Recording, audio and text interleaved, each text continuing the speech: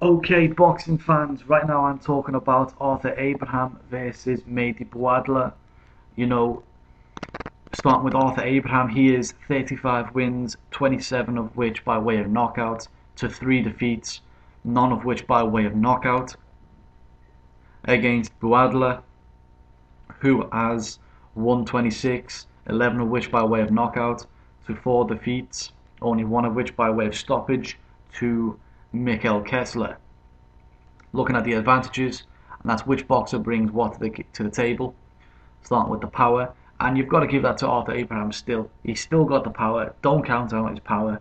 It's not the same one-punch power he had at middleweight, but he's still, too big and too powerful for limited opposition.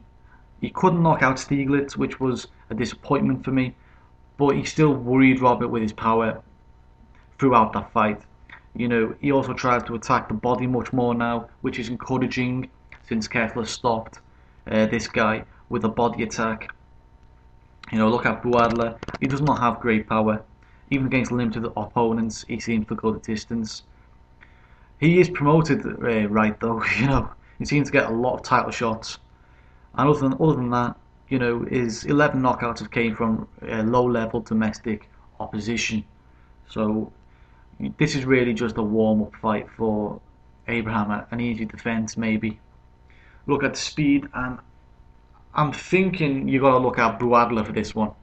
What he lacks in power, he should have in speed in this fight. Plus, he'll look even faster compared to Abraham, because sometimes Abraham can look really, really pedestrian and slow. Like I said, movement, even. Once again, both of these are non-movers. Abraham plods forward and can stand on the ropes, stand in his corner, and try and null his opponent into a false sense of security before leaping into action. While Bouadla doesn't seem to do much moving himself, he's also quite pedestrian. He can try and hold the centre of the ring and fire off a jab and attack that way. But I think that's going to work straight into Abraham's game plan in this fight. I think he's been hand-picked really to make Abraham look good. In terms of boxing ability, and I'm going to give that also to Arthur Abraham. Obviously, he successfully campaigned at a higher level than his opponent. He obviously does have some mixed results, but since the Super 6, he's put some wins together. He's got his second weight world title, and he's looking to hold it out of Germany, or maybe match it against some of the other, German-based fighters at that weight, which could be quite good for the fans, really. Bouadla, he's failed at domestic level before, like I've said. He's put a string of results together at 168. He's found himself a world title shot against Mikhail Kessler, which he failed at. And now he's put together another 3 wins against very limited opposition, and he's now got himself a shot against Arthur Abraham. For me, Abraham's the better boxer. He's effective at what he does. He tries to stay away from what he's bad at.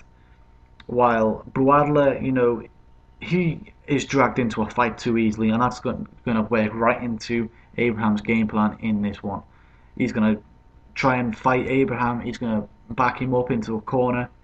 Abraham's going to soak up whatever Bouadla throws out, and then he's going to come back with his own. And I think Bouadla will get knocked out, actually clean out in this fight.